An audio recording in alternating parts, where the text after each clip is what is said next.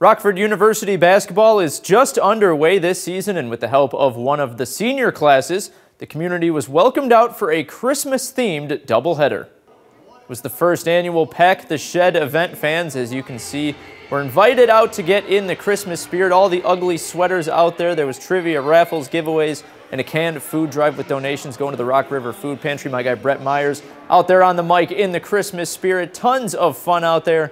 And boy, it was a great day to give the fans an opportunity to see some good basketball. So let's start with a good finish between the Lady Regents and Concordia, Wisconsin.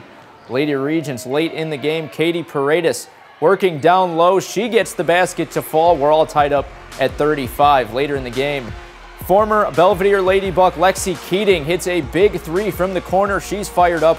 RU goes up three. It's Tyra Clark now. She works inside. Can't get the first shot to go, but she gets her own rebound and throws it up over her head.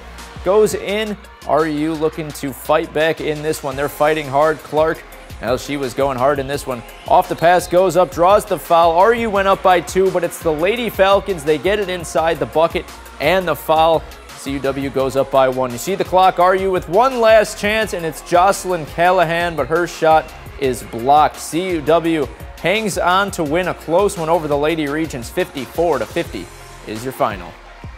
And the men's, they got the second leg of the doubleheader. They took on Milwaukee School of Engineering in this one.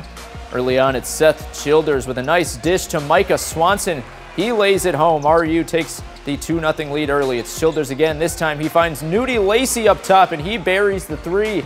The Regents going on a run early in this one. Lacey going to lay this one up off the steal, and RU keeps their run going.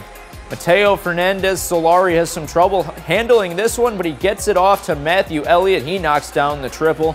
The Regents win a close one in overtime, 95-90 the final.